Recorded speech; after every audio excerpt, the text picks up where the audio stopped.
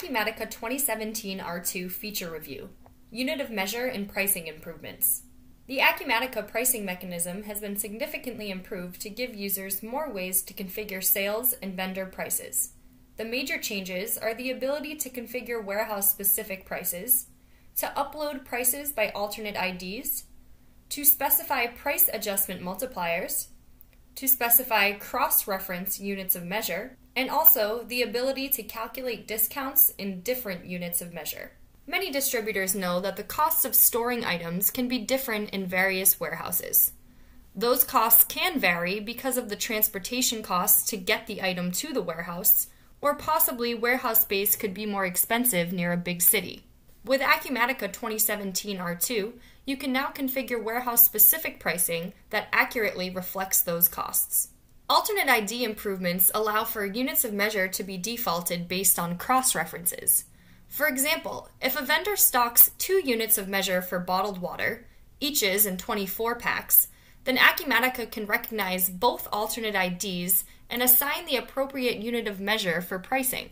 If an alternate ID has the cross-reference unit of measure specified, that unit of measure will be used in any document in which a user specifies the inventory item by using this alternate ID. For this feature review, it's also important to get an understanding of Acumatica's price selection priority list.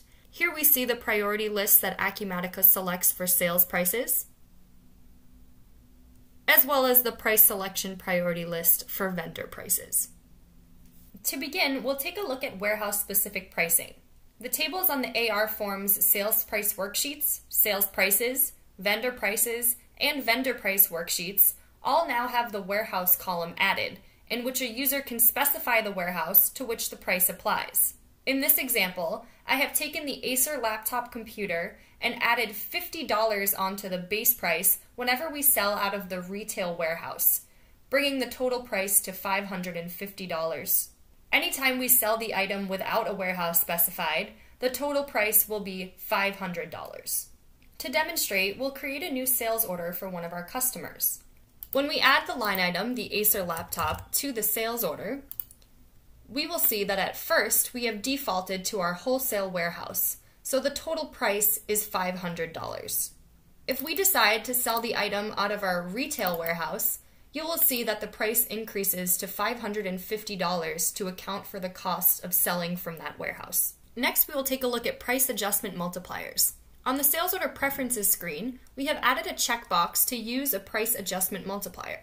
When we have checked the price adjustment multiplier box, on the stock item record, we add a field to add in the conversion factors and price adjustment multipliers for our various units of measure. In this exaggerated example, I've used a conversion factor of 100 each time I sell a box, with a price adjustment multiplier of 0.9. As an example, on a new sales order, I've added the line item we just added a price adjustment multiplier for, which is Powerade. When I try to sell by my eaches, I can see that the unit price is $1.10. When I select boxes as the unit of measure to sell by, I can see that the unit price jumps up to $99 based on the price adjustment multiplier and the conversion factor that I have set. This feature allows you to calculate multiple prices for multiple units of measure while only maintaining one stock item record. Finally, we will take a look at alternate ID improvements.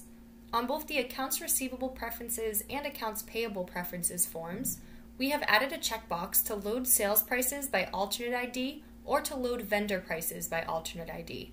This means that a user can now make it possible to upload prices and worksheets by alternate IDs instead of item IDs. On the stock item record for my Powerade item, under the Cross References tab, I have created alternate ID settings. One is a global alternate ID using the key PWAID.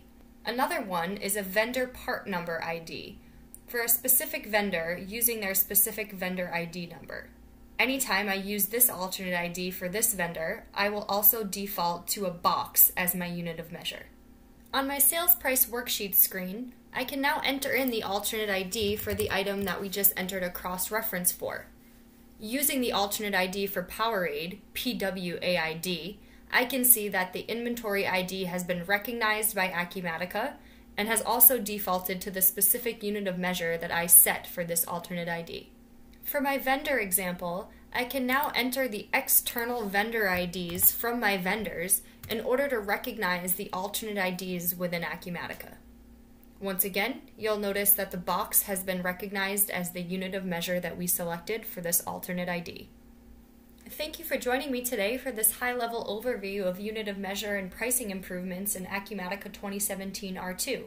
For more information, please contact your local Acumatica reseller or reach out to us at info@acumatica.com.